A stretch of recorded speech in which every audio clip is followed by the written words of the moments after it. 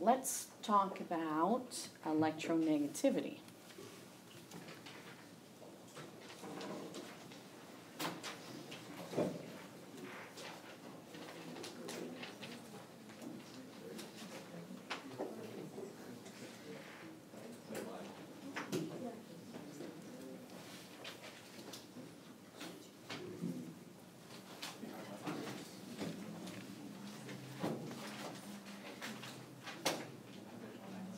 Okay. I'm going to be, when I write electronegativity, I'm going to use quite often short form EN, electronegativity. Okay? So what trend did you notice in electronegativity values? Did anybody have a zero value? Who's the lowest? All noble gases have 0 value. All noble gases.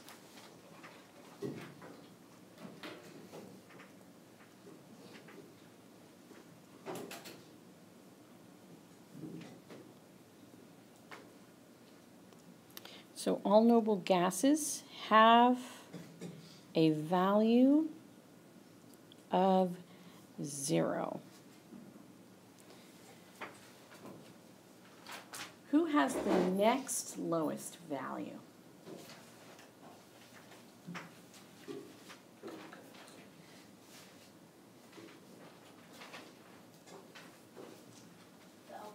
Yeah, group 1, alkali metals.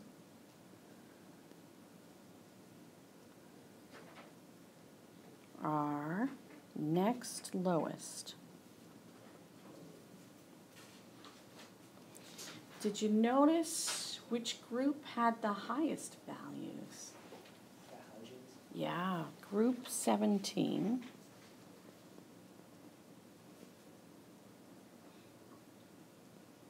The halogens have the highest value.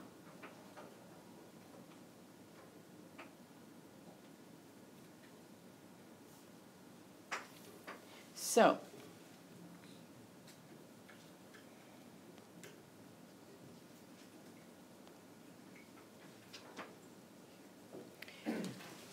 the smaller you are, the more control you have over other atoms' electrons.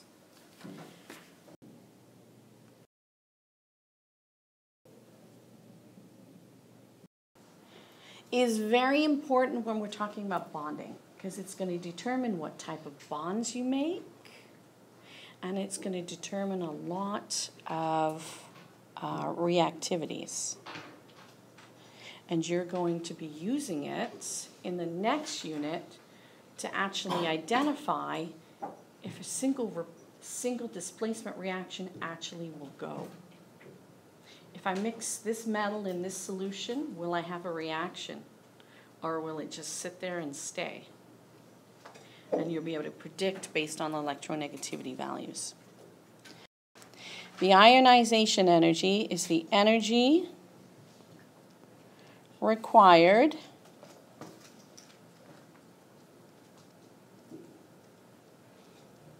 to remove an electron.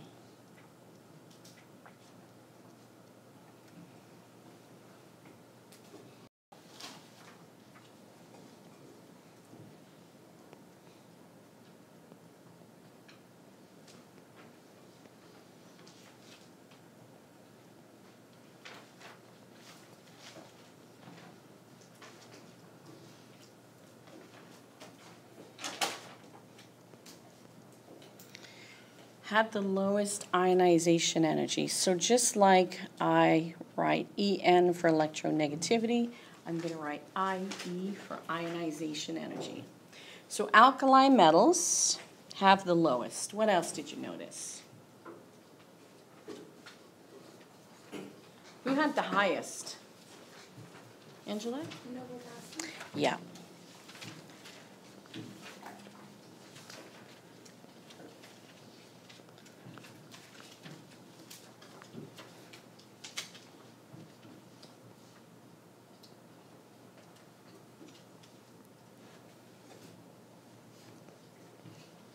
noble gases have the highest ionization energy. What happened to the ionization energy as you moved left to right across the periodic table?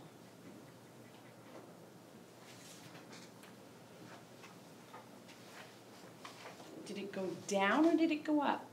Thank you. It goes up. Goes up.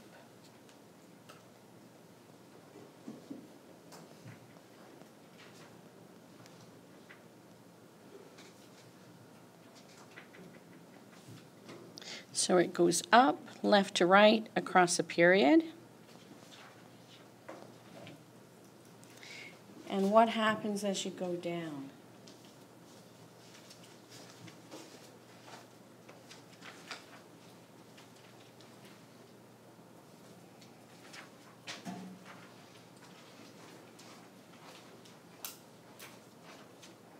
What happens as you go down a group? So find the alkali metals. What happens to the ionization energies as you go from lithium to sodium to potassium? Do they go up or do they go down?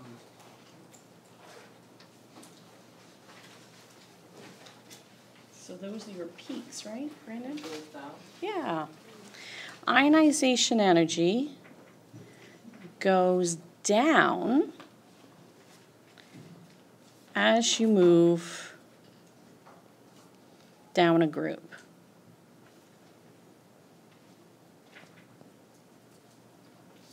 Alkali metals have the lowest ionization energy, and the ionization energy goes down as you move down a group. So the bigger you are, the easier it is to pull off an electron. The less energy you need. So if my electron is over here, it can get pulled off easily. But if I've got it like this, good luck getting that electron or Kleenex box away from me, right? So the closer you hold your electrons, your valence electrons to you, the harder it is to remove them, the more energy you need. So the smaller the atom,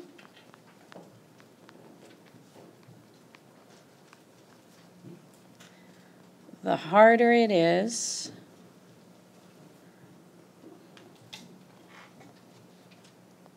to remove an electron. So this, to me, is probably the most boring part of the course. But it's kind of neat how this affects the organization. Okay. When electrons are lost or gained.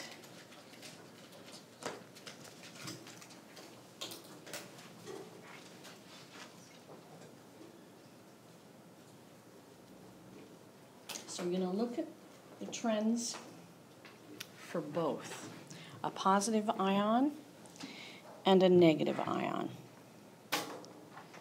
So we'll do the positive first. When you lose electrons, you get smaller.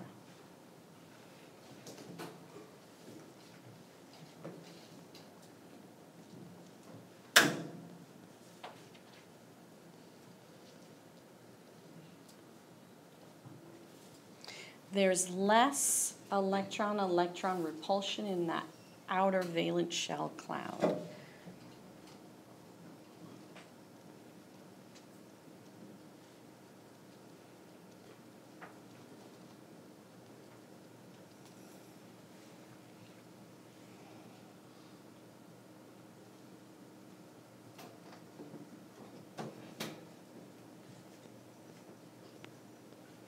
And the more electrons you lose, the smaller you get.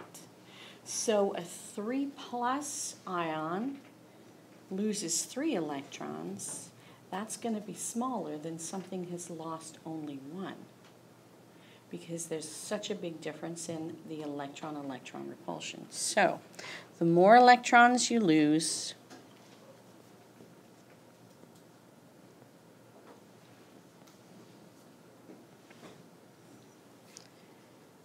the smaller you get.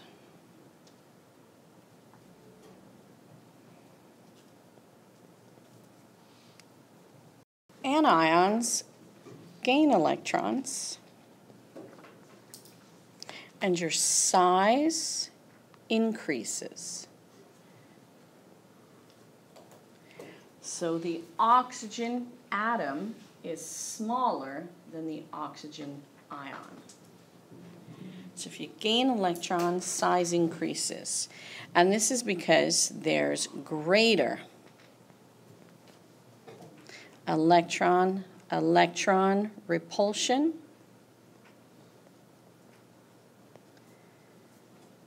in the valence electrons. So that means they're pushing further out away from each other.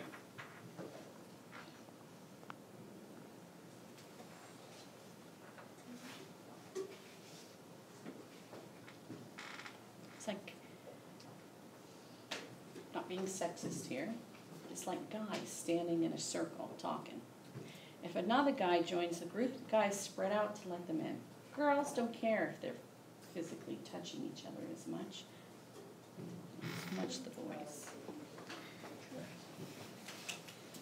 So, it's personal space, right? The more electrons you gain, the bigger you are.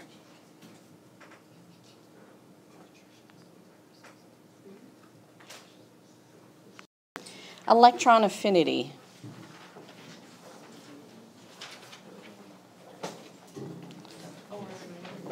There was not a graph for this.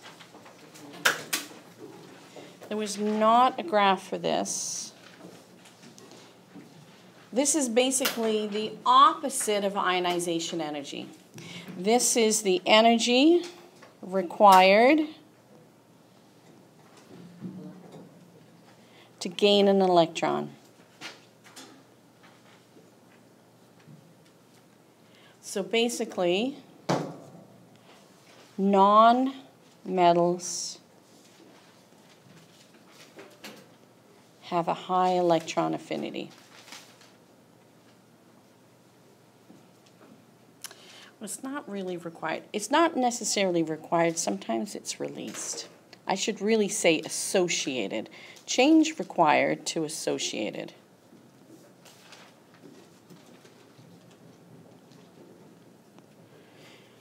Energy associated with gaining an electron. So nonmetals have high electron affinity. They really want to gain an electron.